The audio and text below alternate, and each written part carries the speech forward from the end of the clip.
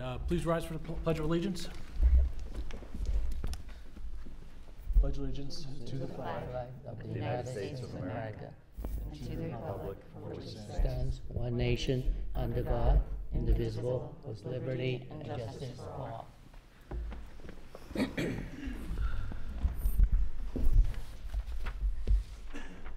All right, we'll start off with the Student Council report.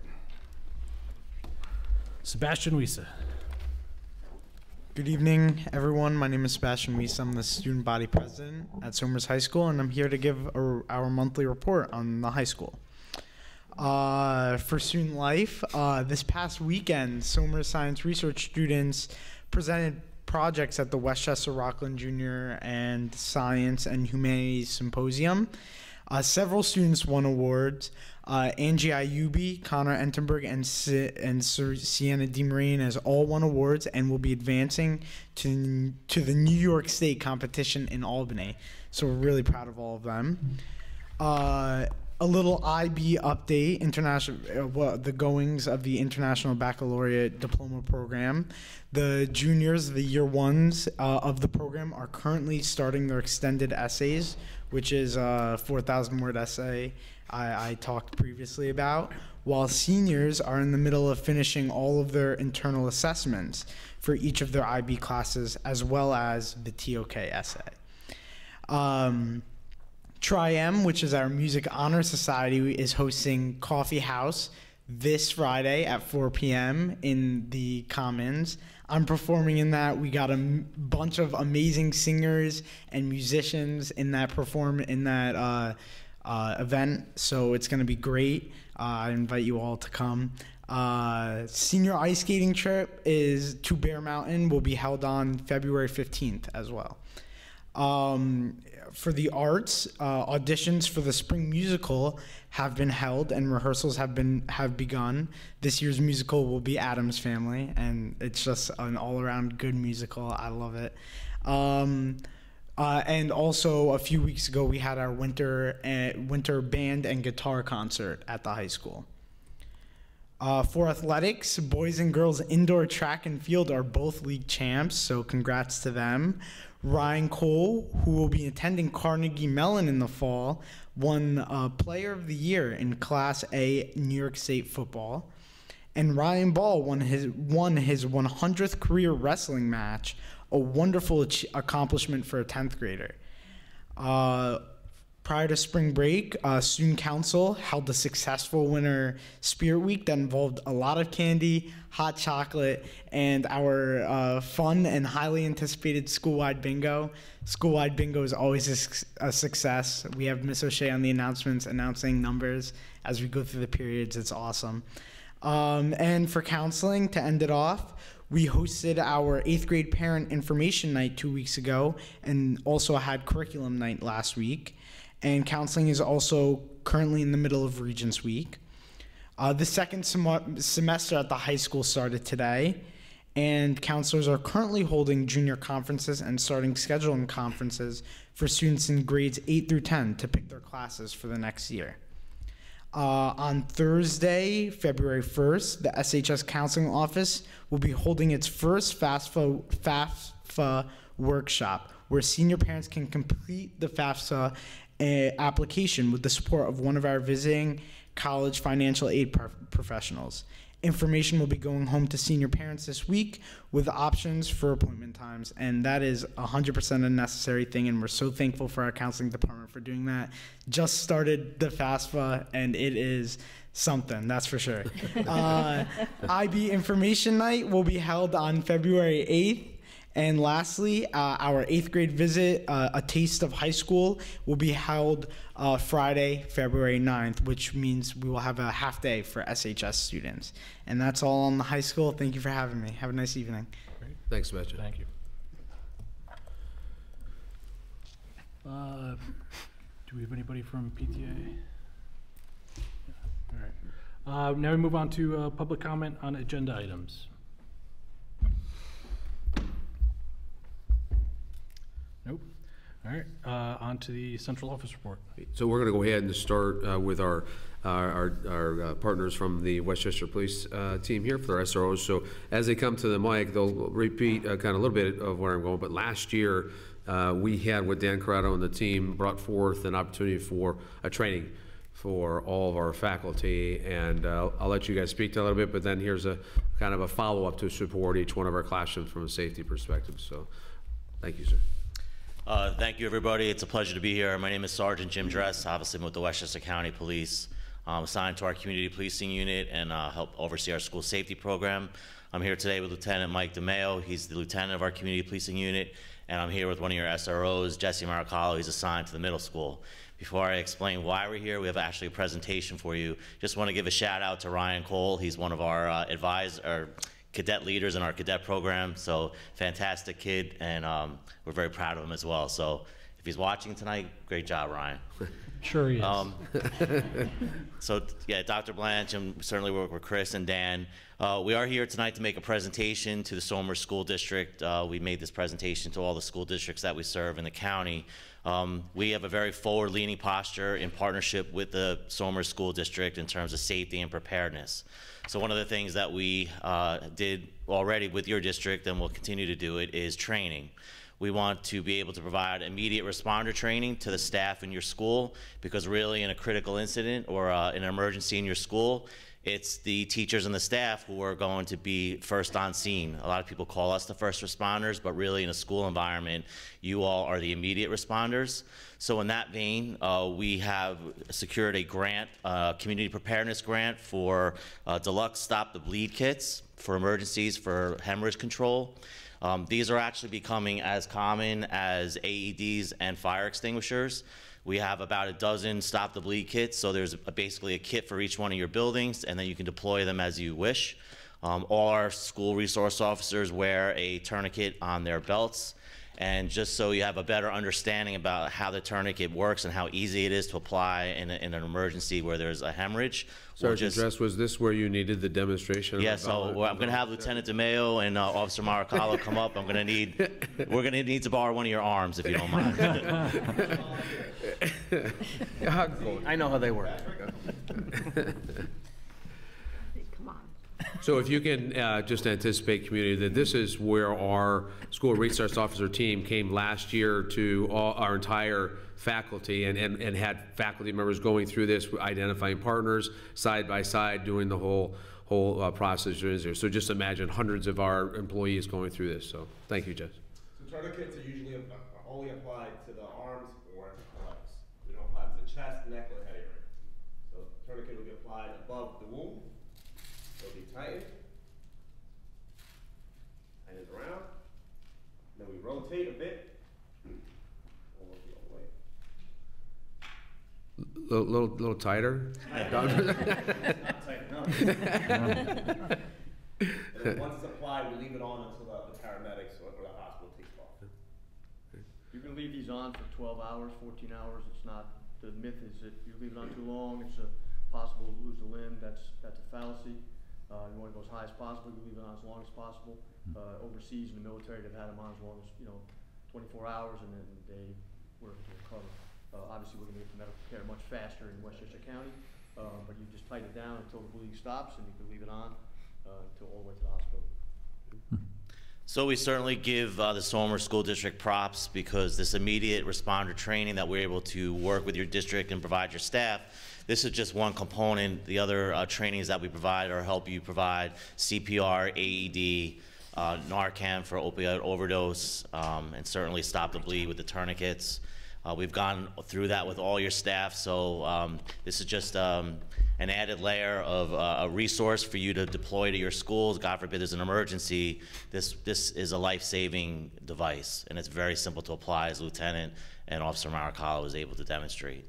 So we appreciate the opportunity to be here tonight. We very much appreciate our partnership with the school district, and we look forward to working with Dan and Chris and the superintendent for any future training that we could provide to further enhance the safety of your students and staff. So thank you very much. Thanks, Sergeant Tressa. And if it's all right, we may just take a pause for a moment, take a picture. if that's okay. Yeah, Sorry. absolutely. Before we do that, but no, I just want to thank on behalf of the school district and the community.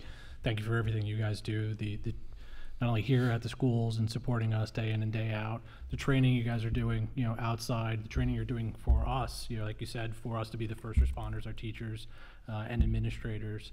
Can't thank you enough, and just keeping our kids of the community safe. So thank you very much.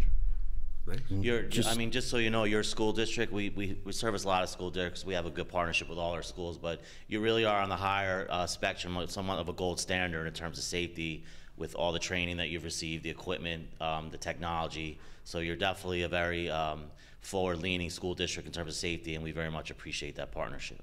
Thank you, sir. Thank you. Just to reiterate, that never goes around the neck. Well, you want to take a quick picture? Yeah, that'd be great. Thanks, Sergeant. Thank you, Paul. We'll just take a quick break. All right.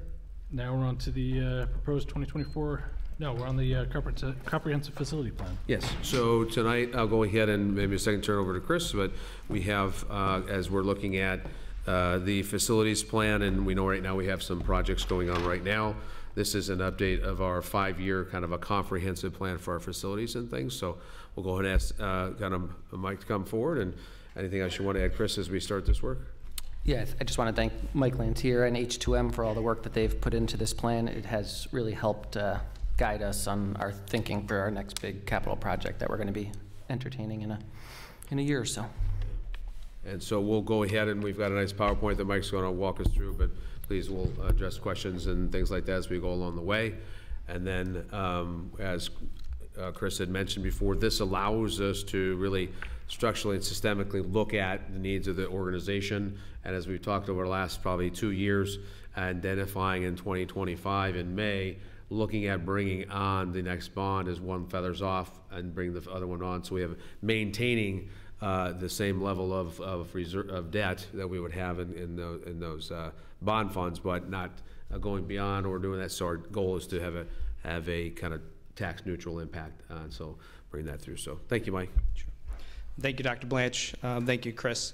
Thank you, board. It's a pleasure to be here. Like the police officer just mentioned as well, we have great working relationships with a lot of our school districts, but when I first came to Somers, probably about six years or so ago, it was clear. I mean, you guys are the gold standard. From my view, from an engineering and an architectural perspective, your buildings have been very well taken care of for decades at this point. You're very proactive about the work that you perform on your schools as well. Unfortunately, with that being said, we still have a lot of square footage across the district, and the buildings are range in age as well.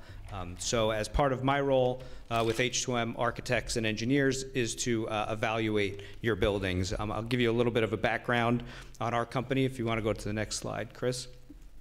So H2M Architects and Engineers, we're just a multidisciplined architectural engineering firm. We have about 500 professionals. Out of those 500 professionals, about 75 dedicate their career working strictly for K through 12 and higher education clients. Your district is primarily served out of 3 of our offices, Melville, Suffern, and Westchester, which is our White Plains office. Depending on the type of engineer or architect that we need, that would dictate which office they come from. We basically offer every type of architectural engineering service under one roof, probably with the exception of nuclear engineering. Really, we have all of those resources available to us under one company, which makes my life a little bit easier. But moving forward, some of the work that we have completed, H2M personally for the district over the last six years or so ago, was the district-wide safety and security bond, some electrical service upgrades. Again, I won't go into too much detail and read everything on the slides. I'm sure it's been a long day for all of us. We are currently about to break ground on a really exciting athletic upgrade to the elementary school and the high school. Really, as soon as the ground thaws, those projects will begin.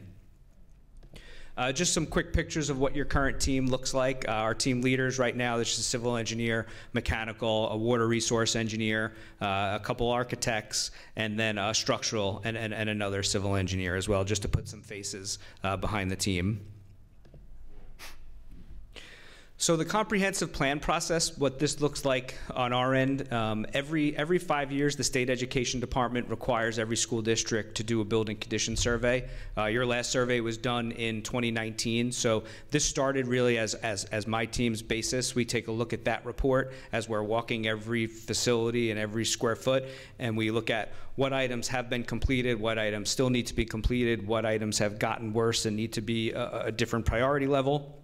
And then we have additional discussions with administration, with staff, and we kind of decide what are some possible future needs. So in front of you is the full comprehensive plan. There's every line item that we felt should be included with detailed information and detailed costs and priority levels included in the spiral bound plan in front of you. When we do our walkthroughs, we typically look at the systems on 6 different bases: interior systems, exterior systems, your site, and then your water systems, your typical utilities, your HVAC, and your electrical systems. And as needed, we have specialized engineers come out and look at any items that may require additional detail or have additional questions. And then moving on, after we've formulated some existing conditions that need improvement, then we talk about future needs. And some of these future needs are included in the plan in front of you, and that plan is going to continue to be really prioritized moving forward. So to take a look at the next slide, the work completed since the 2019 Building Condition Survey. This is not just work completed with H2M. This is facilities upgrades that your district has specifically undertaken. It includes a number of projects under the energy performance contract, like I mentioned before, your security and safety bond upgrades, and then some capital improvements as well. And it equaled just under $20 million. And for a district of this size, that's a good amount of money to spend and to put into your facilities, just to put it into perspective a little bit. So the next slide just talks about current facilities and the building's age. The reason I include this slide is because everyone can walk around and say the buildings look great. I don't understand how is there the need for so much additional construction and additional cost to upgrade our facilities. But when you start to look at the numbers, the district has been very proactive with doing large-scale upgrades, and that's when you'll see the additional years, starting off with your original construction and then either addition or large renovation. But even when we look at that, some of your larger renovations have been 15+ years, and unfortunately, we all know that buildings continue to degrade. You'll also see on that slide, I'm sorry, Chris, you'll also see on that slide is the transportation facility and your wastewater treatment facility. My firm did go and take a deep dive into those facilities as well. As far as your wastewater treatment facility, that is owned and operated by the school district, but most of the associated costs with that are paid by the DEP or the DEC. So as you go into the comprehensive plan that you have in front of you, you'll see different priorities. There's a priority explanation. It's priority 1, 2, 3, and 4. Priority 1 is really your emergency items, life safety items. The good news is there are no priority level 1 items in your comprehensive plan. Number 2 is really health and safety or property damage related. Typically that's weatherization of your buildings to help protect the building itself. And then 3 is something that would be age related or required by a new code. And then priority 4 is really a desirable upgrade, something that's a wish list item, or a potential future need of the school district. Your overall building rating definitions that you'll see, there's an explanation in the beginning. You have excellent, satisfactory, unsatisfactory, and failing. All of your items did fall under satisfactory. A lot of times we'll get some pushback and say, what do you mean we're only satisfactory? We're an A+ school district. but the reality is even new construction is very rarely rated excellent. So satisfactory is actually a good report to have on a comprehensive building condition plan. So getting into the numbers, I don't want anyone to fall off their seats, but you know, there's a lot of work that's included in there. Priority 2, which is your highest need items right now, luckily is the lowest of the needs. Priority 3 has a number of additional items in there. We'll go into a little bit detail in a minute. And then, like I mentioned, your priority 4 is possible future needs, possible wish list items, and this number can go up and can come down as we move forward, just prioritizing in the next months and the next year or so. Also included in that dollar value is some conservative numbers, but also it includes some contingencies. It includes building contingencies, design construction contingencies, as well as soft costs, and then some inflation for anticipated construction cost increases. Moving on to the first school summary. Again, I won't go into too much detail because you're going to see a lot of the same information from building to building coming up. There's significantly more detail in the plan in front of you, but what you're going to see most of the time for your interior work is ceiling upgrades, various flooring upgrades. Your exterior is really some minor weatherization. That's some facade repointing, some minor roof work, and then some facade repairs. Moving on to your site work, that is one of your larger numbers across the district, just due to the age and the condition of your asphalt, your sidewalks, your walkways. It's time to do a pretty big upgrade to maintain the current condition, and really to upgrade the current condition before it gets significantly worse. Your water systems, various improvements. Some are treatment related and some are age related. HVAC systems, again, you'll see some rooftop units or some other HVAC units were deemed either not operable or just they're older than their useful life expectancy, so they're recommended for upgrades as well. And then similarly to your electrical systems, everything was in satisfactory condition. There's been a number of electrical service upgrades across the district, but there still are some components that we would recommend to be proactive to replace because we're reaching that 50, 60, 70 plus year for some of the equipment. Moving on to the intermediate school, like I mentioned, it's going to be really the same items. Nothing really that stands out specifically for really any of the schools besides your typical upgrades that are detailed in the packet in front of you. Moving on to the middle school. Again, very similar. We included some drainage improvements in this one, a propane tank replacement. Again, flooring upgrades, ceiling, some window upgrades. Moving on to your high school, again, everything satisfactory upgrades and more of the same. Flooring, facade, the program in front of you really goes into individual line item detail. The next item is the transportation area. Very minor. We recommended some drainage upgrades. We recommended asphalt upgrades and some curb replacement in that area. And then on the interior, some heating, some electrical or IT upgrades as well. And then moving on to your wastewater treatment facility, again, that facility is one of the newest throughout the district and had the least amount of items that we would include in your comprehensive plan. So when we talk about the next steps, it's really primarily is prioritization of the projects. We've had a number of meetings with administration, teachers, and those meetings will continue with some additional committees and really prioritizing the final scope of work to move forward. We would look at that really in two separate areas. One is facilities, where me and my team really take over and we can help prioritize that even further. And then the educational aspect, which Dr. Blanche can talk about a little bit more. I don't know if you want to talk now. Yeah, or you that's want to great, talk Mike. So I think that you hopefully see the kind of bifurcation here that we're talking about with, again, a heavy lift as far as the paving and road work and things like that have to take care of, as well as some of the HVAC and the electrical parts. So the majority of that, as Mike was saying back in the beginning, with the kind of over our kind of zones of our work areas of 1, 2, and 3. So not all of it, but the majority land in the second and third columns that we have there.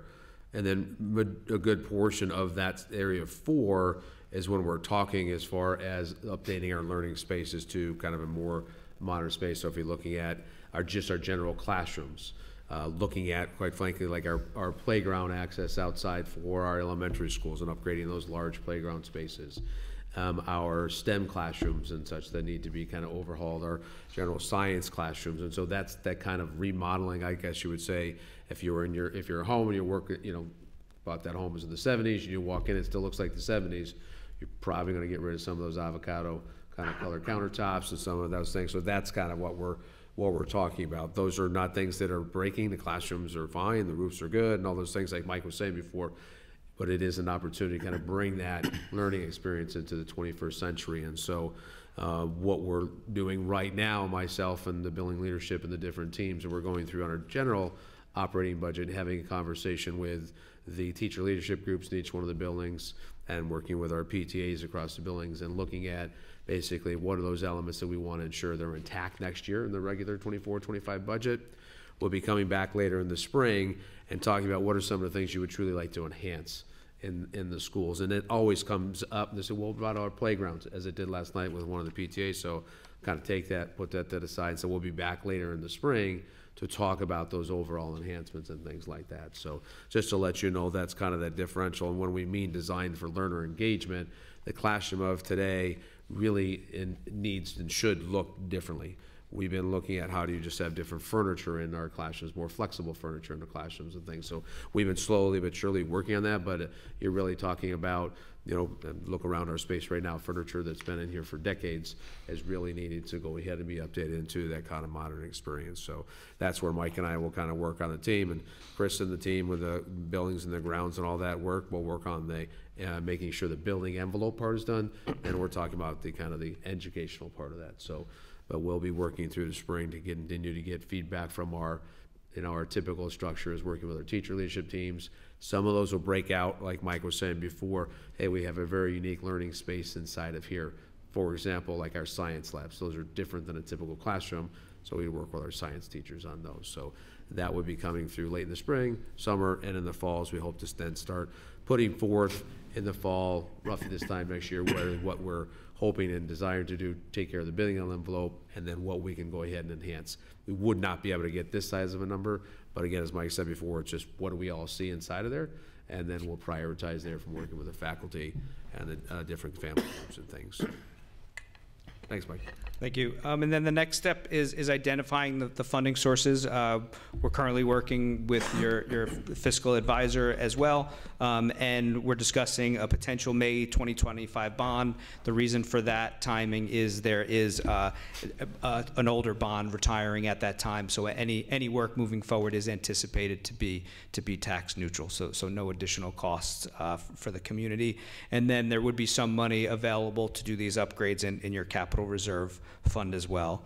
And then along with that process is really finalizing that scope like we discussed and prioritizing based upon the available budget, and then communicate this across to the public so they're well aware of what we're including and what the intentions are and the associated costs and the associated schedule and timeline. And then at some point that would result in hopefully a public vote, and then if that public vote is approved, then we would go through to the design and the New York State education process, and then ultimately construction. So that's really it on my end. I appreciate the opportunity to be here, but I'm glad to answer any questions. I have been through with my team really every square foot of your building, so I do know them pretty well, and I'm happy to answer any questions that you may have. How true are the costs for these projects that you have here?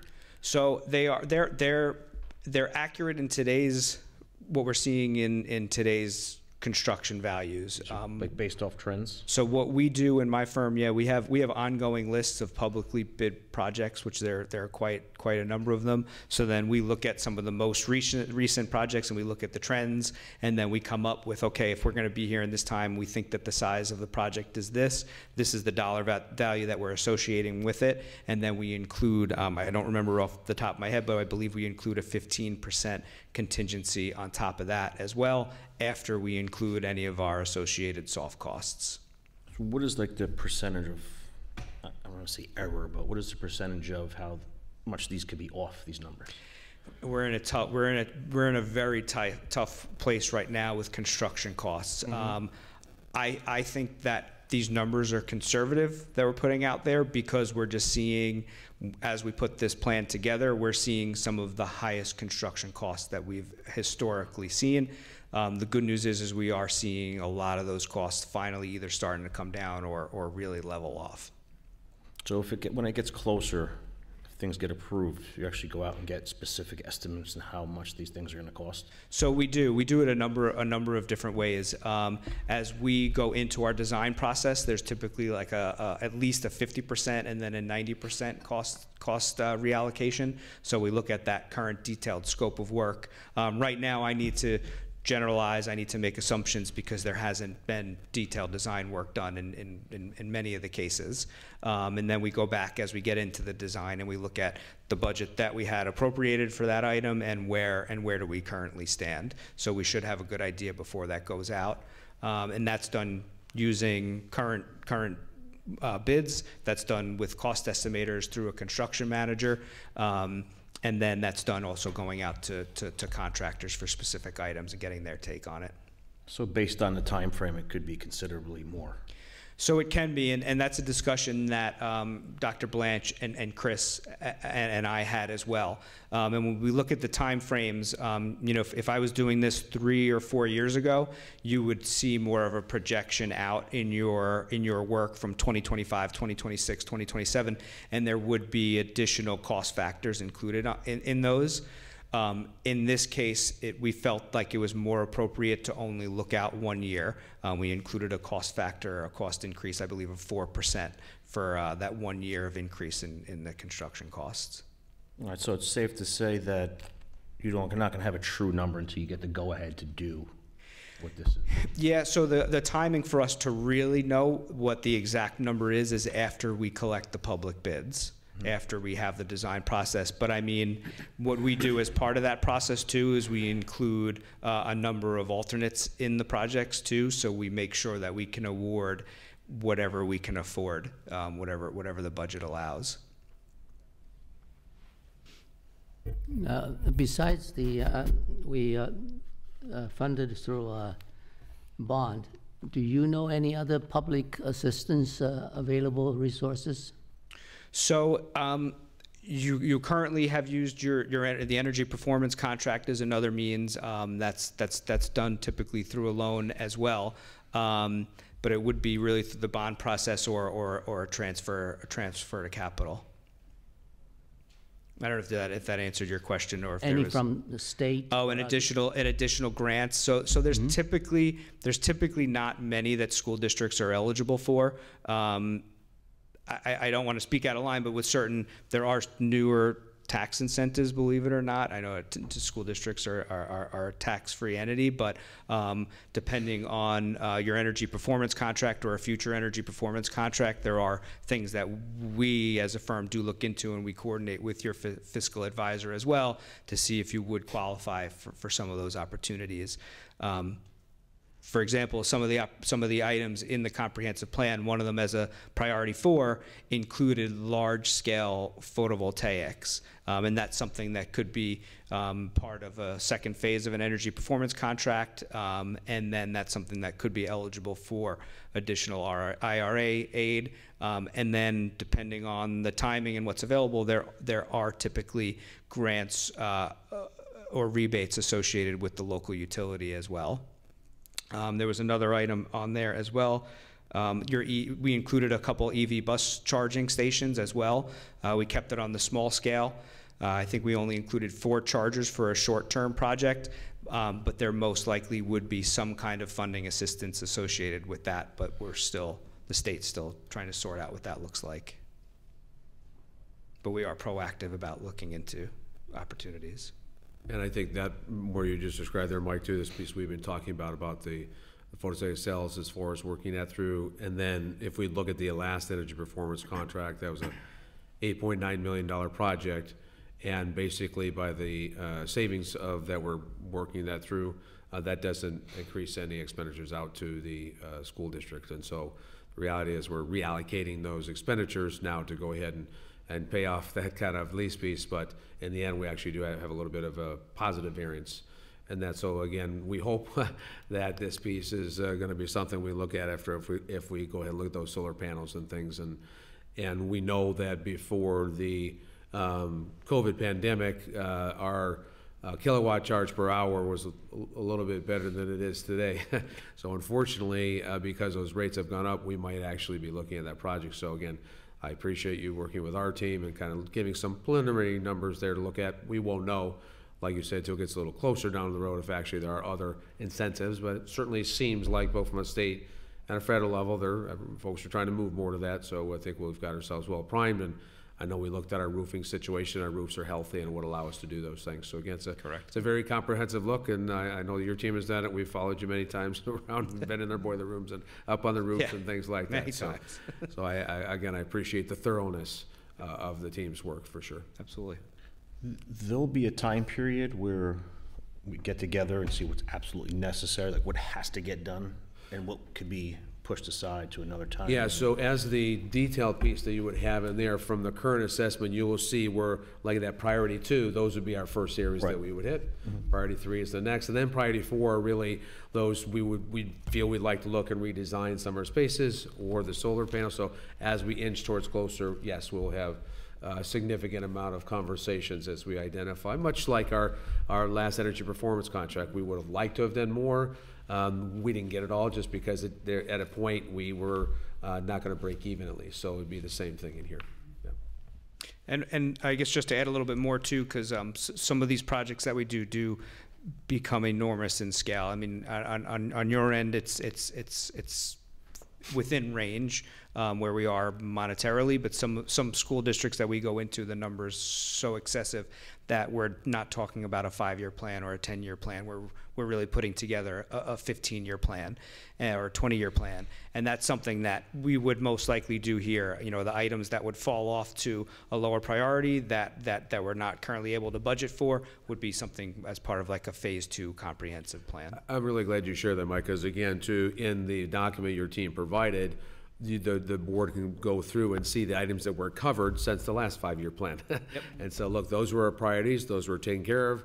And now those other ones were maybe a 4 before, 3, now they're a 3 or a 2. So it just kind of keeps cycling itself down. So I appreciate sharing that, because that detail's in there too. It's highlighted. Look, that was an identified need in the 5-year cap plan, and it was taken care of over here through the energy performance contract. And so we would kind of walk that same path through. So that's a great example. Thank you, Mike. Okay, so you're saying that then priority 2 are stuff that you're highly recommending to get done within this 5-year span, because those are higher priorities, obviously, but then priority 3, we can maybe kick some of those down to more of a 10-year piece, is what you're saying? Correct. I would absolutely recommend getting the priority 2s done sooner rather than later, and most of the priority 3s, but there are opportunities, yes, to push some of the priority 3s a little bit further down. Okay. And again, so the ballpark number that we're anticipating as those bonds come off from the last project in 2009, those go over a couple of years, and then we'll use a band note to go ahead and help kind of fill the gap there. So it's usually a 3 years that will bring 3 years to take it off and 3 years to bring the next one on. And so the reality is we're estimating the overall project size will be approximately $65 million. So the reality of 100, that's well beyond that. So we're looking at, here's the kind of the kitty that we have at roughly about 65 million. When we get to that closer pot, we've got the prioritized numbers from the team. And then at that point in time, we'll be looking through that from priority 1 to 2 to 3. And then there's always a little conversation between the 2 and 3 numbers and saying, for us and for our district, what is a priority? If we happen to get the opportunity to do another energy performance contract, that may help. to help close the gap and things like that. But that's roughly the number we're talking about that will be available to the organization, and thinking about not increasing any taxes to the community. It's just kind of holding that neutral. So that's the number that we're working with as far as a revenue stream. Expenditures are well over that, but again, it's not intended in that bond in 2025 May to solve all of this. This is, again, like you said, a 5, 10, 15-year plan for sure. And then you will see in here that we have completed many, many things that were in the last year 5.0 capital plan, and then now it's moving to the next set. Reimagining some of the learning spaces. Yes. What kind of a time frame do you imagine with that? I mean, is some of that within the 5 years potentially, or is some of that really getting down the road? So the intent or the desire would be, I think we'll be able to have some of that inside of that bond for 2025. How much of it, we'll have to figure out, you know, and we're looking at hopefully around the corner, because Mike mentioned before, we've got a fair amount of paving. Do we have to just groove that, or do we have to go to a much deeper piece? So we're hoping to do some boring on that here shortly to determine exactly what that looks like across the district. That will help us understand what kind of commitment we need there. Obviously, HVAC and any of those other things are kind of priority. The reality with much of our changes, we're talking about things like more flexible furniture. So if that happens, we're able to do that, that can actually move fairly quickly, because we're not really doing, we're not adding additions and things like that, so that's not that kind of a large project. What's that? You're not waiting on the state to approve your plans? Yeah, so those would be parts that hopefully some of the things that we don't, because some of that planning, it's a really good point. We were just talking about the other day with our team and other districts as well, is that continue to be slower and slower. Yeah. And so Mike and the team really, I think, got our project, the most recent project up there really quickly, and we were able to find success for the time we worked. So, but I would say yes, Chad, we would have some element in there, and I'm hearing already from the elementaries, in particular parents, the playgrounds of the item 4 things, that's a priority right there.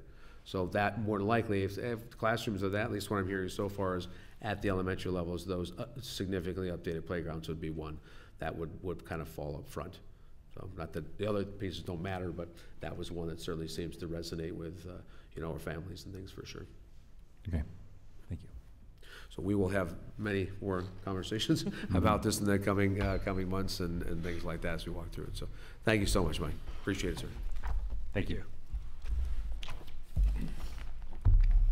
All right, next up, Chris, 2024-25 budget.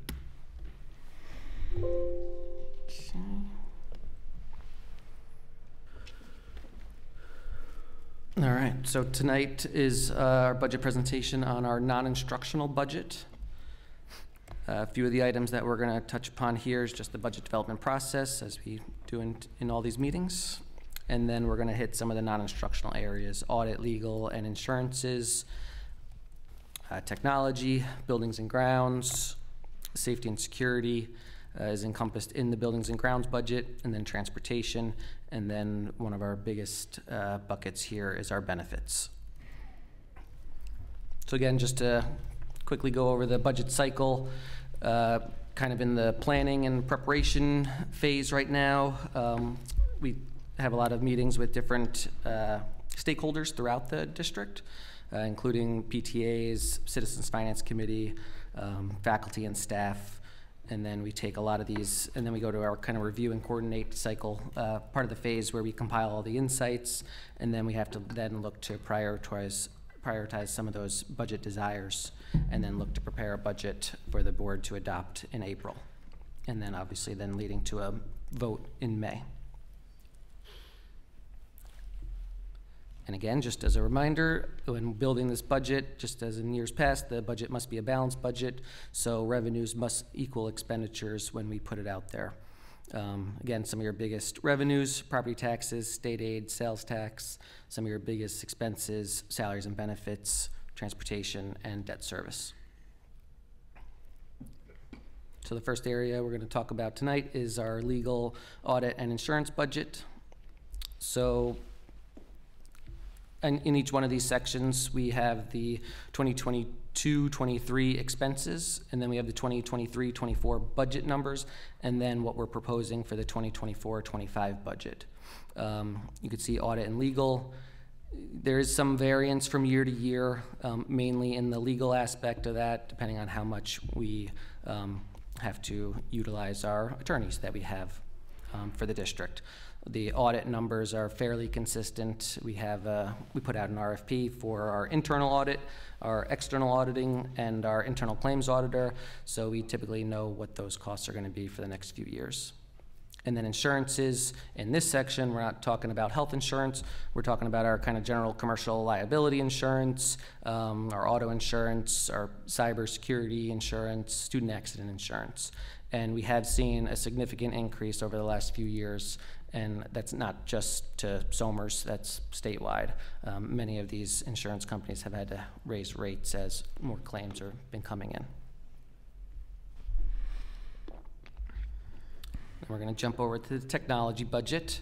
And again, so in the last couple of years at this meeting, we've had an operations update, which was provided by our Director of Technology, Director of Facilities, Safety and Security Coordinator, Transportation Director. So we've kind of encompassed those updates now right into the budget presentation. So I'll start with the first few slides, and then I'll turn over the last couple slides over to each department head. So again, here we're showing what our overall technology budget looks like, salaries. In this code specifically, we've had some reallocation and reclassification of some support staff that were in-house Somers district employees that are now budgeted over with Edutech, who is our IT management company.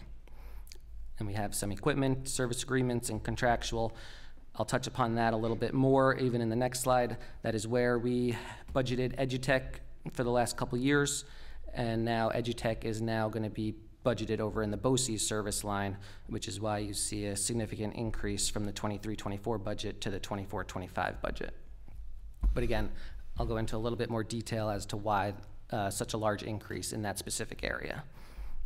Then you see on the lease purchase, the last couple years, once Edutech came on board, they helped develop a 5-year technology plan, and we've been putting a few more dollars into that lease purchase line to help with some of the infrastructure upgrades that they have identified that Somers should look at.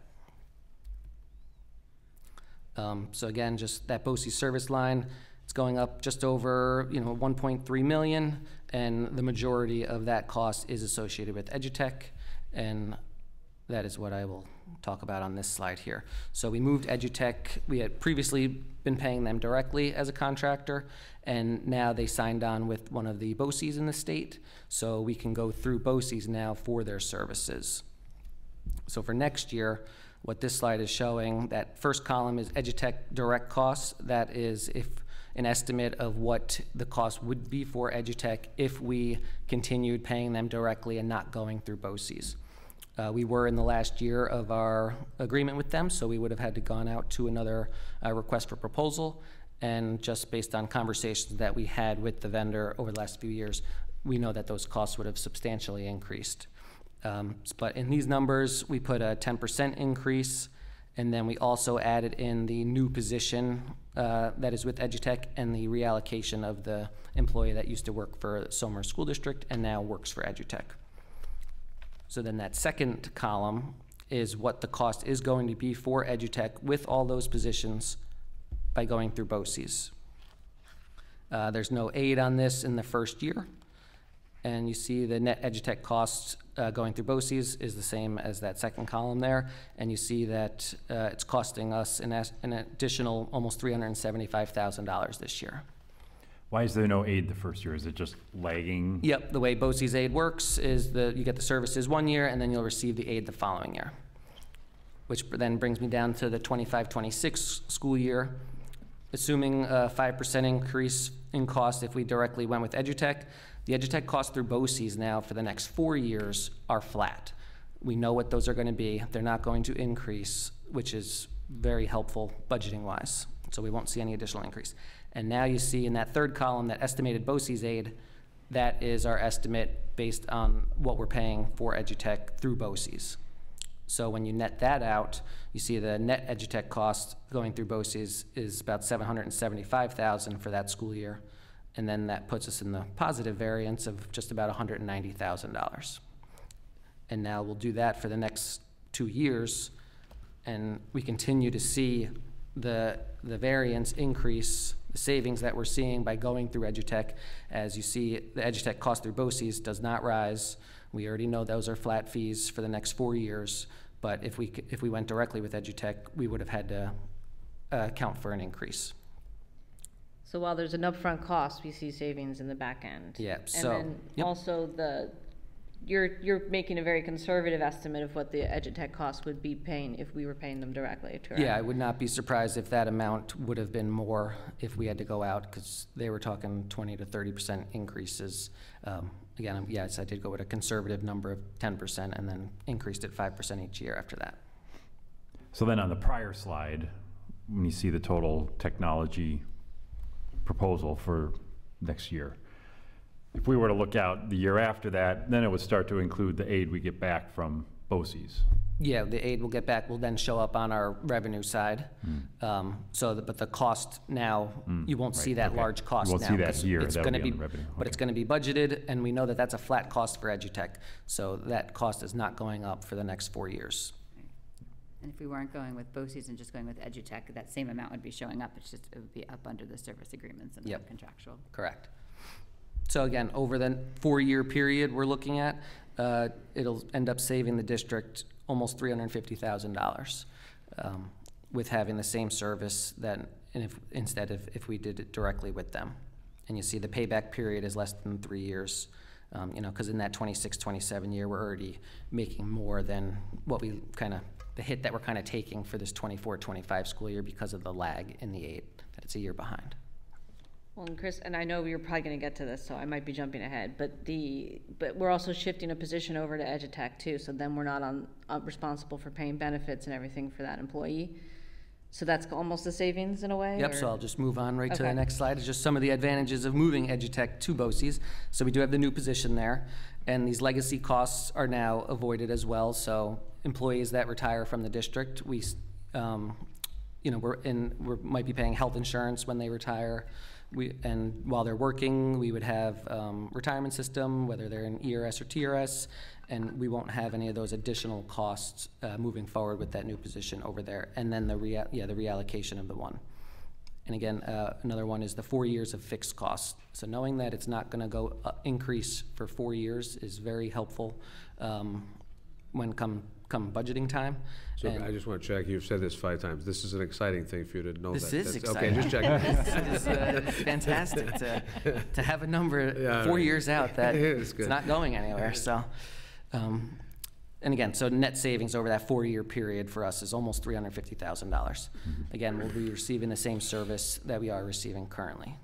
Chris, about the same service, how many other district use EduTech or through BOCES? Through BOCES, I know there were a couple districts in the area that moved some of their positions over there this year. So are we, getting a sort of same share of services as this move made? Because if other district is also using, obviously BOCES will, sort of a multitasking and sharing. Do we get the same service?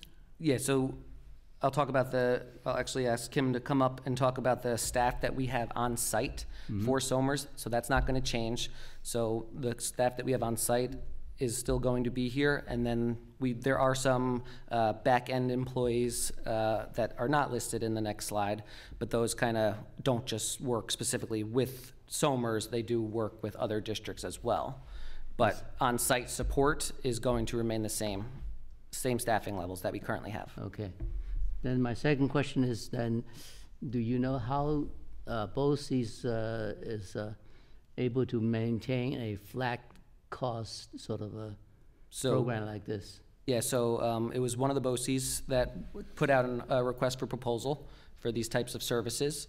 And this is the response. This is what There's no clause built in that eventually add some increases? Nope. For the next 4 years, it's flat. They will, at the end of that term, go out for another request for proposal, just like we would have had to do if we weren't going to move our services to BOCES. And then at that rate, yes, then I do expect an increase in that 5th year. But again, for the next 4 years, there will not be an increase. Okay. All right, so now I'm going to ask Kim Blau, our Director of Technology, to come up and just talk about the next few slides that we have here. Hello, everyone. I'm not used to having a mic in front of me. Thank you so much for having me tonight. I just want to go over some of the details. I'm not going to cover all the bullet points, but just the things that have changed. So like Chris mentioned on the first slide, we're moving, one of the things that I like to point out, we're moving the one Somers position to EduTech as a level 2. And then we added a new position this year as well, that as a level 1 that was not, that we didn't have last year. So that's just a change here. So Chris, you can move on to the next slide. Thank you. So here I just want to, in reference to one-to-one student device program, this year, 6th and 9th grade, students were given a Dell Latitude device instead of a Microsoft Surface device. The plan for us is to continue that for the next year and to keep really the 3 to 4 year replacement cycle at the middle school and the high school. We found out that with the Surface Goes, they're very kind of fragile, the edges, so we were seeing a lot of damages to those devices. Actually, I think, I hate to point, but like one building in particular, we're seeing a high rate of damaged device, so we actually went out and looked for devices that were a bit more sturdier, so the Dell Latitudes have a better edges. They're rounded, thicker. We got some cases also as well with that. So that's primarily the reason why we're moving away from the Surface Goes. And so we'll continue that trend in the following years. Then now moving to cybersecurity. This year we expanded our MFA multi-factor requirements to 2 additional systems for staff only. Most staff are using the Microsoft Authenticator app. I know you guys are using that as well when you're outside of the network. I seen it smiling. So we're doing good. We're adding 2 more applications to that. We're doing it slowly because it is an adjustment. The way that works when they're here, they're not asked to do that MFA because we're trying to limit the interruption to the classroom. They only get so much time, so we want to make sure that there's very little interruption with that. So that's we're going to continue to evaluate the multi-factor and continue to add more applications to that as well. Moving on to our endpoint protection, it continues to detect and prevent malicious attempts on our systems. Since September of this year, the system detected and prevented 239 ransomware attempts to our systems. So we're continuing to monitor that very closely. We have other layers of security besides the endpoint protection, the DNS, firewalls, and just it's all about ledgering security. So we're trying to make sure that we're doing our best. One of the things that we notice, we don't allow our users to authenticate from outside of the country. That's one of the things that really have helped us kind of keep ourselves. So if we have like any need or special need to allow, we've had like students that have gone out to competition, so we make an exception and we try to do it in a way that is secure, but we really have everything closed down to only allow people to log in from the US. So that's one of the things that we have implemented. Chris, you can go ahead and move on to the next one. So lease purchase, Chris also mentioned that. Lease purchase is how we purchase all of our students and staff devices. And any type of big ticket items like the displays for the classrooms and any type of network equipment for the 5-year infrastructure plan. So we use that funding to just be able to do those bigger items, pieces. In terms of the 5-year infrastructure upgrade plan, this year we wrapped up the middle school. So this year is the 2nd year.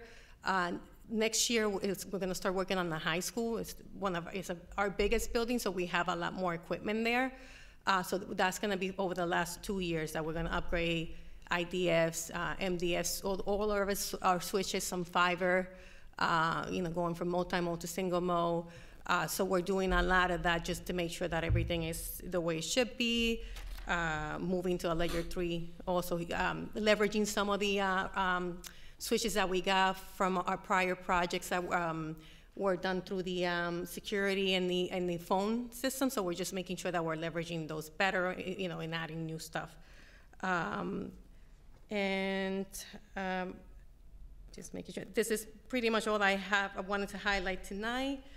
Does anybody have any questions on that? I really appreciate, Kim. I know you were leading this part of bringing our new partner on board of EduTech, which we've talked about a great deal this evening. And so I would compliment their work as well in your partnership with them, because what I've seen is that we have our team from EduTech, but they also do send some folks over to us once in a while to help out with some different work. Even my understanding is sometimes they're training a new employee in EduTech. I always volunteer. Any training, any training you want, we do, you know, because we get more bodies in-house. So I'm always, and oftentimes people do move on to other opportunities. So we know the person already, they happen to be here. That actually happened once before. And we were able to they were able to quickly replace it with the in-house person that we were training, just to, you know, help them out a little bit. So it is a great partnership that we have going on. But, you know, but I always see benefits to that and helping each other out. Thank you very much, Kim. You're welcome. Thank you. Thank you. Thanks, Kim. Thank you. I just had a quick question. Oh, yeah. Maybe Chris could answer it. Underneath staffing, technology staffing, or EduTech, there's 9 employees, looks like 9 positions. Are all those going to be covered under the cost of the EduTech? Yes. So there's no cost to us on these additional. Correct. Yep. Everyone that you see there on that slide Now, is were they covered. we had them employed originally through the district? No. All these through Nope. EduTech? Only the one that Just the the level one 2 previous. tech was previously. Yes. So just so everybody knows that all these are going to be added through EduTech according to that cost. They're It's not already that cost. They're already here. They're Right, already so the included in 8 that are cost, covered and in what that- we're paying for them already. And benefits and all that is through All EduTech. Yep. Correct. Okay.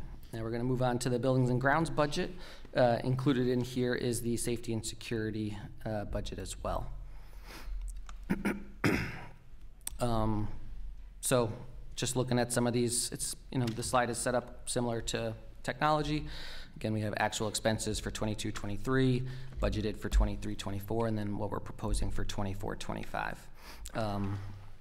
One of the items in that salary line is we've had a maintenance position that was not filled in the 22-23 school year that we are hopefully soon going to be replacing and filling that position, which will then in turn help us maybe minimize some of our costs associated with some of our HVAC contractors that we use.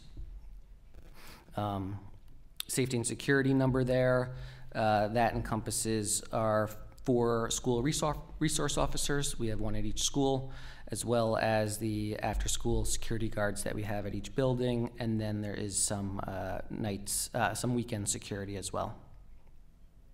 B.O.E services, you see an increase from the 22-23 actual numbers up through the 23-24, and now the 24-25 budget. That is because we upgraded our maintenance plan that we had for some of our safety and security items with our contractor. That now is, you know, a few years old, and if there's equipment that is needs replacement or fixing, all those costs are now covered under that maintenance plan with our contractor through that. Does anybody have any questions on this? The school resource officers, we pay directly through the district. Yep, and we pay directly to Westchester County. What was the big uplift in B.O.E services in 2022 to 2023? Yeah, so that was the maintenance plan that we have. That was the maintenance plan? Okay. Yep, that was the maintenance plan. Not this year, okay. Yep. I thought this year was the maintenance plan. No, we got it in last year, so now it's just kind of standard increases. So now it has to be maintained, you're saying, going forward? Yeah, maintaining that going forward. All right, and then I'm going to ask Chris McCartney, our Director of Facilities, to come up here, and Dan Corrado, our Safety and Security Coordinator from Altaris, to speak about the staff and then some of the services that are provided. Thank you, Chris. Dr. Blanche. Thank you, board members, too. I apologize for those of you I haven't met yet. I'll be here 5 months and a couple more days, and it's really been a great experience so far to be here at Somers. I'm really happy to be here, and I look forward to being here for a long time. So thank you for the opportunity. Yeah, so to Chris's point with our custodial staff, I'd like to start with that. We are looking at adding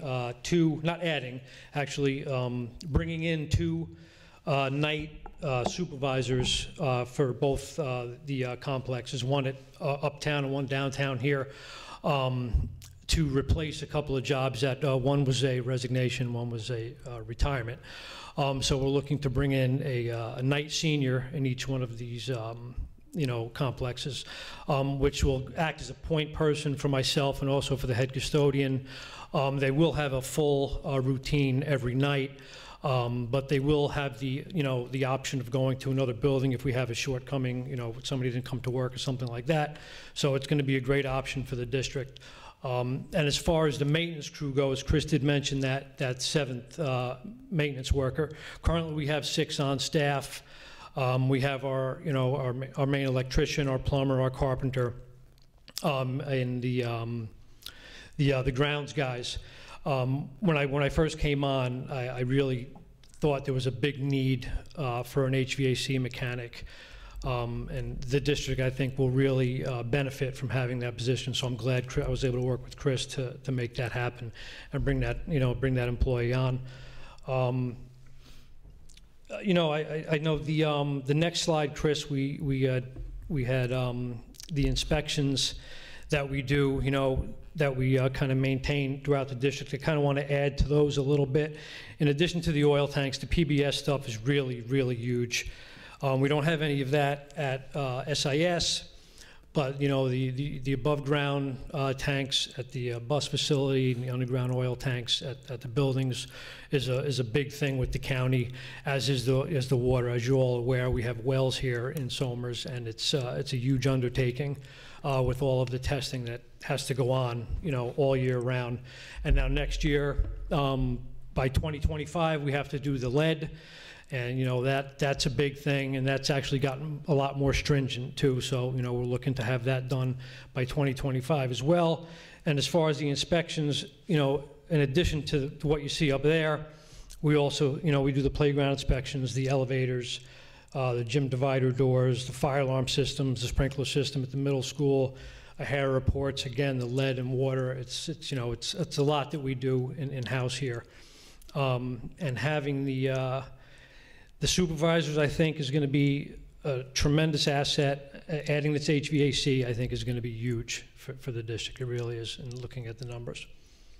And I'm happy to also report, I'm sure you already know, that we have our new head custodian, Perm Robis. He's actually starting tomorrow, which is fantastic. So that's all I have. Any questions? Thank you. All right, Dan, I know you can't get enough of these meetings. It's great to see you back 2 in a row. It's great. Good evening, everyone. It's nice to be back. School board and Dr. Blanche, thank you for having me again. So under that security and safety, as far as people who are parts of those teams, myself, obviously, and our school resource officers. So the fact that we have those folks in our community, I think, is just invaluable, having that asset, having the Westchester County Police here in all of our buildings. And just tonight it was a perfect example of the support that they bring to the district, and it just makes my job actually that much easier, having that access to those folks and having their opinions on things and being able to work through projects and having them as fabric of our community is just tremendous. So kudos to Somers for bringing those on and making that happen. I'm not going to touch on all of those because I really touched on pretty much that and then a whole bunch a couple weeks ago, but I'm willing to take any questions. But what I do definitely want to mention is that it's not up on the screen, but we have that critical response group mapping that was one of the new items that we were currently working on. Last Thursday, we had a rep from CRG, that's the name of the company, who was here. He and I walked Mike Lantier was saying like every foot of the building all the way through, so that he could document every room, every nook and cranny, look at all the numbers on the doors to make sure they all matched up, so that once those plans get together, where all the cameras were, where all the infrastructure was, shut-off valves, electric, water, all those things are for those maps in order to make a better response for law enforcement in the event of a critical situation. So that project is moving forward, and I would anticipate we'll have the draft plans for those fairly soon. So that's about all I have. I really said 2 weeks ago probably everything I really want to do, covering all those topics. If there's any questions that the board has, please. Are there any plans for backup systems? So if power goes out, in order to keep the doors locked and locked down, to put the school into lockdown? Or I know if there's no generator, else there's no power. Do we have something in place for that, like sort of backups, battery backups or anything? Or do we plan on getting that? Do we have it? Or? So I did ask about that question because we did have that power outage last week as to what those systems would do. The short answer is I can't give you a 100% answer exactly what's going to happen. There is some battery backup in the lockdown system. So depending where that battery level is, it will give us a certain amount of time that it may operate for us in the event of a power outage in the Primrose and SIS, in those two buildings, without the generators. So it may or may not. I can't give you a solid answer as to how long they may work under those conditions. Okay. But it would definitely be a challenge should we lose the power in those buildings and need to do that. Is that something we're going to be looking at to rectify? I'm sure that we can certainly talk actually, about Dan, that. you were here when we were part of that project. We had a community-based safety security group, and generators to add to the safety and security piece was an item, and that group at that time determined not to bring those. That was a multi-million-dollar project then. I'm not sure what it would be now. Honestly, I don't put estimates around it, but that was a piece that group came forth and said, with that piece, we would be holding on not putting those as generators in because of the cost and the likelihood of us losing power when we're in here. And I think this is the first time that I'm aware of that been here this time that we've lost power with these new devices in place here in that time. So I think that was a part with those energy surges and stuff that we're looking at. Just it was kind of cost prohibitive at that time. So when the power goes out, what happens to like the swipe access into the building or into the classrooms? Does that still work? We had mixed reviews on that. On some places they did work, on some places they did not work. I think that also goes towards what the battery level is on those backups that are in there, because there is batteries on all the locks, so it kind of, and whether or not a sub panel goes down. If a sub panel goes down, that can also affect the ability to different groups of doors not operate properly. So it kind of had both ways in the buildings. Some they were down and some they weren't. So it was definitely a mixed review. And I think the team has started to look at, and we'll work with our architect team as well too, just to determine if there's a middle ground or a different version of the ability to go ahead, like get those sub panels and some of those other ones. Ability to get power versus a rather large generator like at this building and at the high school. So they're kind of getting an initial baseline assessment of what it would take. Dan and the team are still trying to determine exactly which ones were not aligned directly. So once we get that, we'll have a ballpark number. It's not going to be a small number, but we'll at least getting that information now to determine that.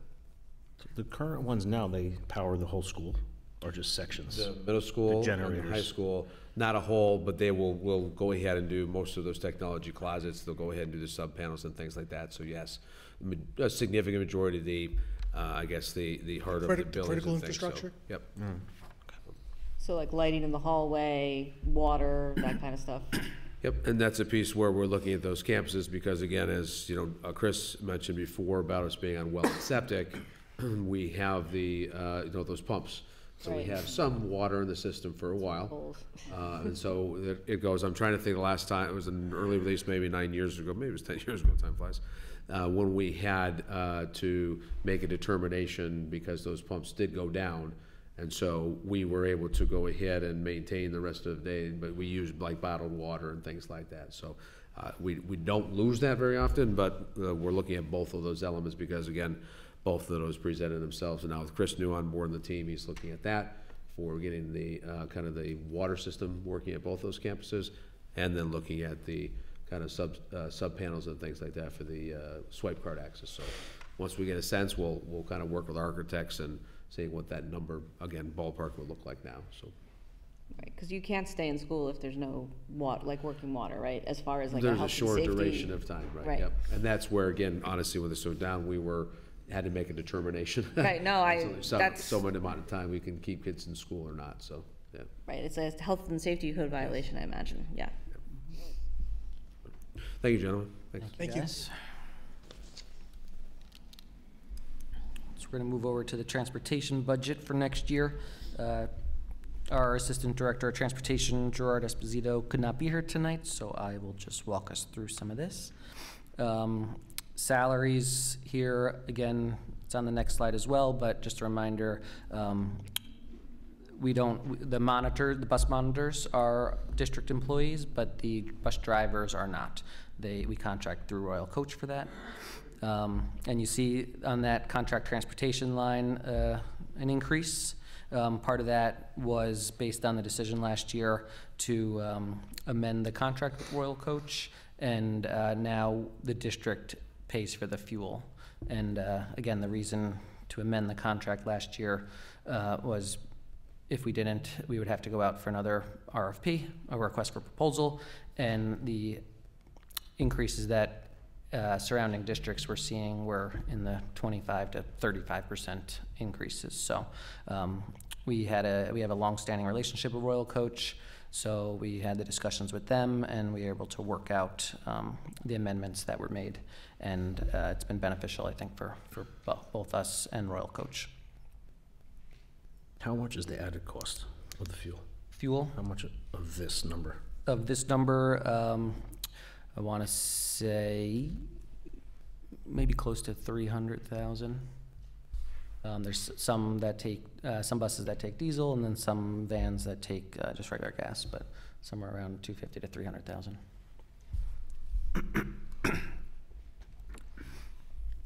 And just a quick overview of the staff here. We have the Assistant Director of Transportation, and then he has an administrative assistant in his office, and then we have the bus monitors that are part-time bus monitors. Again, all Somers employees, and then with Royal Coach, we have approximately 50 bus drivers, and then down at the bus garage at the transportation facility, we have a terminal manager, a dispatcher, safety manager, and then 2 mechanics on site. So Chris, just to be clear, so then the 630,000 would be on the Central Somers School District side, right?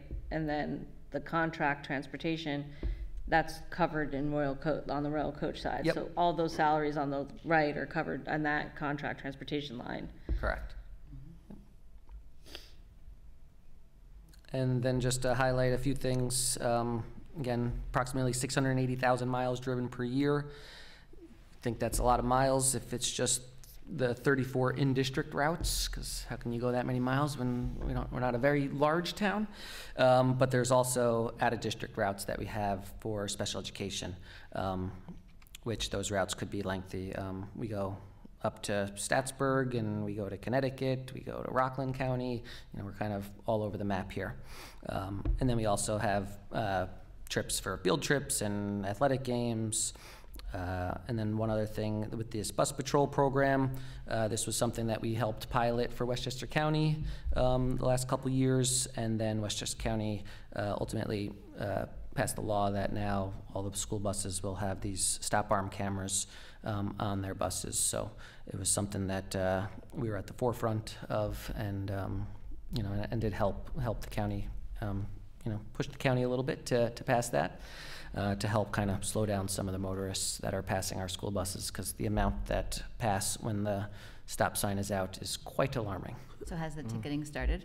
I believe so. again, the district doesn't see any revenue for it, Right. but the hope. We also didn't have to pay to get the bus Just used to patrol be a lot. cameras on either, right? We did not have to pay a Right. dime to get the cameras on there. Again, for us, it's just hopefully slowing down some motorists to keep our students safe. Piece. Yep. Now on to one of my favorite topics each year, benefits. So we did kind of touch upon this even in the presentation in December. Again, this is a large bucket for us in the budget, and we continue to see some significant increases.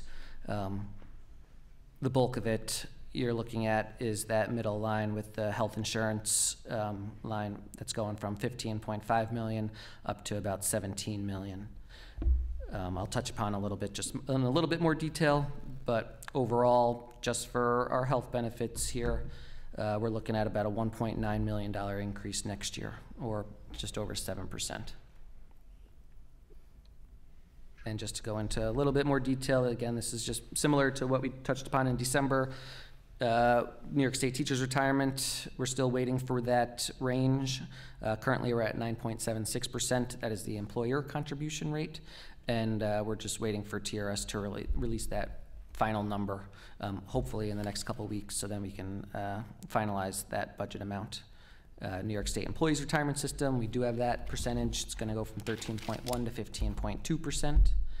And then really the driving factor in these numbers that we're seeing, these increases, is our health insurance. So our Empire plan, which is our night shift plan for teachers, that is run on a calendar year. So for 2024, we saw an aggregate increase of about 12%. So, and this is consistent with last year, it was even higher. So for 2025, we're projecting an increase of about 14%. And then the other plan is the Putnam Northern Westchester Health Benefits Consortium plan. That is for all other staff that are not teachers. And we did set that rate at 5.5% for next year. And that is on a fiscal year, unlike the Empire plan, which is on a calendar year. And these health insurance plans are part of the collectively bargained agreements. You know, we are looking at possible other options that could be beneficial for the district and for staff, but for right now, we are kind of locked into these plans for the various staff members.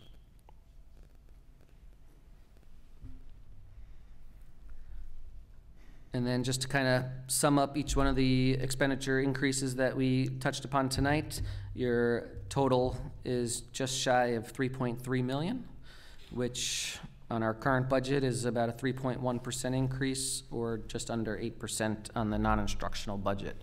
So again, and these are, many of these items are kind of, especially the health insurance is kind of out of our control. We don't set the rates for, you know, health insurance. We do collect, you know, we do negotiate with the unions on employee versus employer contribution rates, but again, we're in the middle of our contracts with them, but the overall premium increases, again, are not set by us. So unfortunately, that large benefit number of just over 1.9 million, there's not much control that we have over that number. And that's more than half of the increase in our non-instructional budget. Right. All right, and that kind of sums up the non-instructional budget. And then looking forward to our February 13th meeting, it's going to be on our instructional budget. So we're going to look to have a little breakdown between each of the schools and our special education department and highlight some of those items. So that'll be our presentation in February. And then we do have some of the upcoming meeting topics here. March 12th will be a budget development workshop. And then March 26th is kind of our budget summary where we kind of bring it all together, non-instructional and instructional. And then April 16th is just to finalize those numbers. And then that is where the board would adopt the budget. And then May 7th, we have our public budget hearing, all leading to our public budget and trustee vote in May 21st of this year. That is all I got. That's it. That's it. Thanks, Chris. Thanks, Chris. Thank you, Chris. Thank you. Good. All right, nothing else on budget, right? That's it. All right. Thank you. All right, committee liaison reports. Anybody from the committees want to, that have met recently? I know the planning committee met. I mean, we pretty much met about all of this, so I don't know how, like, you know. Unless you want us not to much more. reiterate everything. Yeah. Yes, this is like my fifth Take time two seeing for this us. document, actually, so. How much is the edutech budget going up in 2 years? We could talk about that all night. Yeah, and policy is meeting this Friday, so we don't have an update. Okay. And then West Putt School Board, I did the Board of Directors meeting, and really the big topic of conversation was some of the budget implications. And then Amanda and I were both at the community conversations that they had on communication, which was really interesting. It was. When they have those, they're having another community conversation in April on civics, which I think is going to be a really interesting topic too. So that's one to keep an eye out for, because these are free and any board member can sign up for them, and they're on Zoom. And what else did they have that was coming up?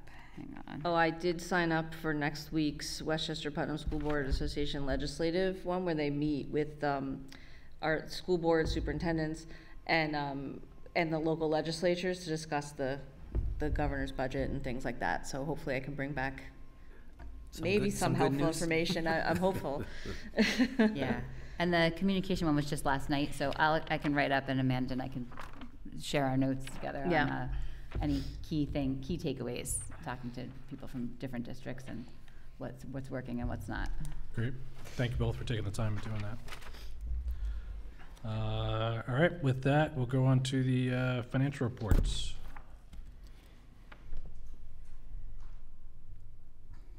There's nothing to, I think we just just note it, acknowledge them. All right, done.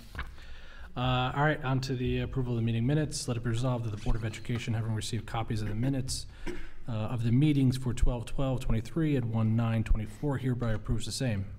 So moved. Second. All in favor? Aye. Aye. Opposed, abstained? All right, board action. Onto personnel consent agenda. Let it be resolved that the Board of Education, upon recommendation of the superintendent of schools, hereby approves the attached personnel agenda. So moved. Second. All in favor? Aye. Opposed, abstained? Okay. CSE, CPSE meeting recommendations. Let it be resolved the Board of Education have received copies of the recommendations of the meetings as listed on the attached memo, hereby approves the same. The costs for these services are contained, budgeted in the 2023-24 budget. So moved. Second. Second. All in favor? Aye. Abstained, objections? All right, business consent agenda. Let it be resolved the Board of Education, upon recommendation of the superintendent of schools, hereby approves the attached business agenda. So moved. Second. No questions? Okay. No. All in favor? Aye. Aye. Abstained, objections? All right, the calendar, Somer Central School District calendar for 2024-25. Let it be resolved that upon the recommendation of the superintendent of schools, the Board of Education of the Somer Central School District hereby adopts the 2024-25 school calendar for the Somer Central School District as presented. All in favor? Sorry. So moved. Thank you. Second. And that was, I didn't notice any changes from. There was the not. prior meeting, right? Okay. Changes. All right, all in favor? Aye. Abstained, objections? All right, stipulation of settlement. Let it be resolved that the superintendent of school hereby authorizes and empowers to execute the stipulation of settlement signed on January 6, 2024 by the parents of student XXX, and the superintendent is further authorized to take all action necessary to effective the terms of this agreement. So moved. Second. All in favor? Aye. Abstained, objections? All right, policy first reading. It resolved that upon recommendation of the superintendent of schools, the Board of Education of Somer Central School District does hereby accept the following new policy for first reading: 8130.2, workplace violence prevention. So moved. Second. Do we comment on this, or? So just, this is a new policy that all school districts have to go ahead and put in place, and so along with this also, there's a training that will take place by the middle of March, we'll have that completed there as well. So policy committee will be looking at this for a final touch this Friday. I would not anticipate any changes, but we'll bring it forth for the hopefully adoption in the February meeting. All in favor? Aye. Abstained, objections? Nope. All right, now we open up to public comment. All right, no takers on that. We'll go to board member comments. Oh, sure. I'll start as we're talking about the budget. I just want to, we're going through the non-instructional areas, and the people that we've gotten there, by providing our technology, the buildings and grounds. I mean, I'm always proud with how our place looks. We have special events, and I see our people out there working hard and keeping the place looking great. Safety team, transportation. I just want to say I appreciate all the work that goes into that. And I also want to say, Chris, I like how you've presented this. You've broken it out into those areas. Last year, what we've got now, looking at this year, the explanation, I think it ties it together in a really, in a way that helps us be thoughtful and take a look at that. So I appreciate those changes, and anyone else who had input in how that came about. I like it. It was helpful. Me? Yeah, I think the presentations are good. That's the right direction. We're looking forward to more details, of course, on different categories. I just have a little philosophical comment on that. I like to see the budget and actual. Certainly, we want to manage it as closely as possible. In the past, we do over budget just to make sure we don't go into deficit. But in the tight years and inflation, high inflation period, we really have to be really careful, okay? I mean, the numbers seem to be a little bit spread a little larger than usual. The second comment I have on is on the policy. I think this number, whatever number is, this 138.2 policy, is a good English assignment for at least our high school students, because I think the language on the second paragraph really deserves some English teacher and student to look at it. Could be a very good homework to see whether we'll learn something from it. I advise anybody interested to read that second paragraph. It's almost like one paragraph is one sentence with punctuations that, in a way, that make you a headache. So I think that was interesting. Since we are on the first reading, I propose that anybody interested in English will take a look at it, and perhaps even giving feedback to the board. It will be helping the board to do this piece. Thank you.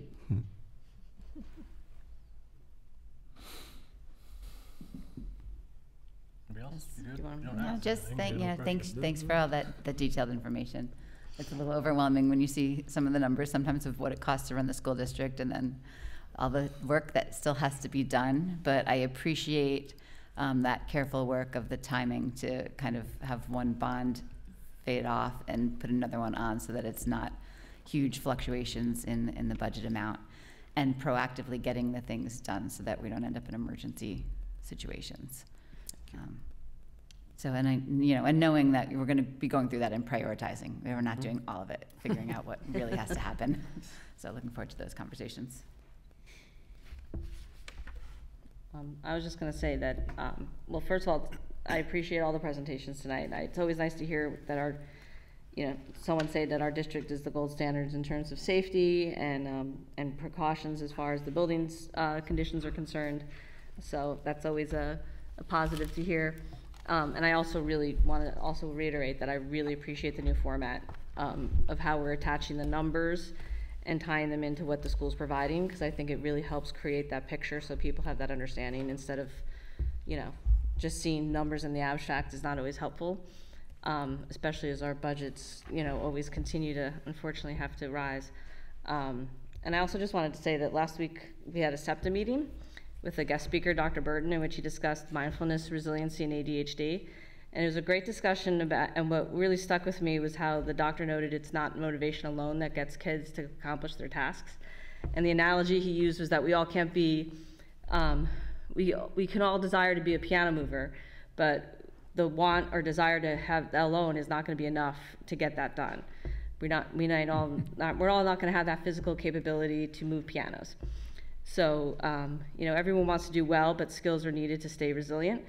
And he noted how a child with ADHD and executive functioning skills can be as much as a third behind their chronological age.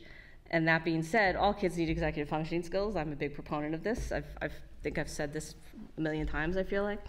But all kids need the brain manager where effort, emotion, task, information, et cetera, come into balance. So I want to just say that I think it's really great that our school district is really making that a priority, and how that we're explicitly teaching these executive functioning skills to all kids and recognizing that it's a foundation to learning. You know, it really ties back to the Wellness Summit back in November and how, you know, it's being taught in all the classrooms and time management and breaking things down. And I just think that's a really great thing, so. Good. All right. I'll go quick, but yeah, no, it's good to see the comprehensive plan and look, we have a good cadence with everything, the maintenance that's happening in the buildings, right? The fact that we're satisfactory across all that stuff, you know, and maintaining a flat, consistent bond, you know, over the years and projected to go to do that forward. I think that's a good, healthy sign of, you know, how we're continuing and investing in that, right? And you do want to see that balance of, you know, we'd probably be overspending if everything was excellent, and underspending if stuff was poor. But it's a good. It looks like the right balance. That's good to see. Nice job on the forward thinking for the edutech piece of it. Again, the cost savings and the boilers and all that stuff. This appears to be another one that we get to take advantage of over the years. So looking forward to see how that works out. I mean, everything else good. The budget, you know, it's disappointing that we're getting hit, you know, with the 7.3, you know, % increase out of something completely out of our control and nothing that we've changed on our end here. And I think I just did quick math on it. I think it's about a 17.3 over the last 2 years % increase on what was 25% of our budget is now going to be about roughly about 30% of our budget. You know, I would hope, you know, some of these legislative conversations that we're having and our legislators do take note of some of these increases and start making changes there as opposed to, you know, some of the other stuff that's getting pushed down. Because it's going to be hard to continue to keep up with the budget at this rate, you know. But thank you. Thanks, Dave. I guess the thing, and Chad, you got me thinking about it too, just tonight with the non-instructional side, just these buildings would not be open and available for learning if that team wasn't always there. So having the technology team there, it's great.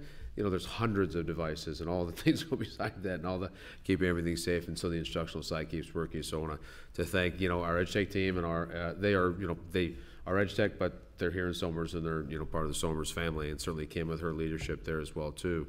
And then certainly with Chris being on the district now for 6 months, and we'll just go to 6 months, Chris, 6 months, and with the team there, and you know, just the last few days we've had some challenges with weather and back and forth. The team's here at 4 o'clock, 4:30 in the morning, getting set and ready and prepared, doing the salt, doing all those things.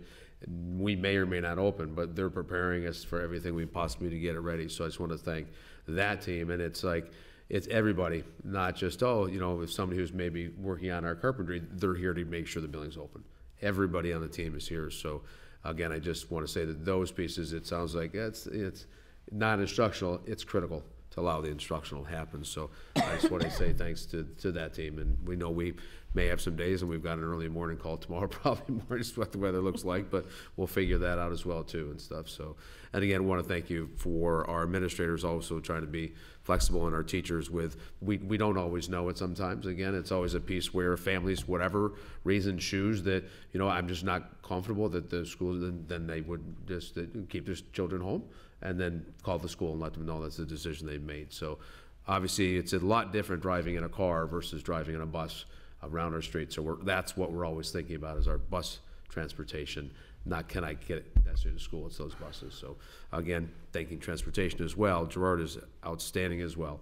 So he is out there with his team, looking at the roads first thing in the morning, talking to buses, talking to our partners in the town as well. So Chris is most often on the phone with our partners in the town. What are you seeing? What are you hearing? What's happening out on the road? So it's like, are we open or closed? That's kind of, but there's a lot more that our team does to it. So I just want to compliment today on, this non-instructional side of the budget, that's just a simple, small part of what happens in these mornings in the winter, along with everything else. So, and thank you, board, for the feedback for Chris and myself and the team. And so this is very helpful that tonight was a good presentation. It we presented it well. Then we carry that over to the instructional conversation when we come back in February. So thank you very much for the feedback walking into it and then coming out of that. And so hopefully, and we can always adjust, but it seems like we've got a good spot for the next spot. So thank you. Oh, Ray, I forgot. Kim mentioned that we have this 297 ransomware issue. Do you think we need to review this sort of type of cyber problems? Do we have any serious problem, or just this is a random? Yeah, so kind of that would be EduTech and Kim and the team. They're doing that, and by putting that next layering in there, we've been able to stop that. We don't have any serious problems, No, gosh, no. Oh, those were all stopped. Yes. Because 297 sounds a lot. Almost every day you have But they were stopped. ransomware. But they were stopped, that's the key. All right, let it be resolved, this regular meeting of the Board of Education be adjourned. So moved. Second. All in favor? Aye. Aye.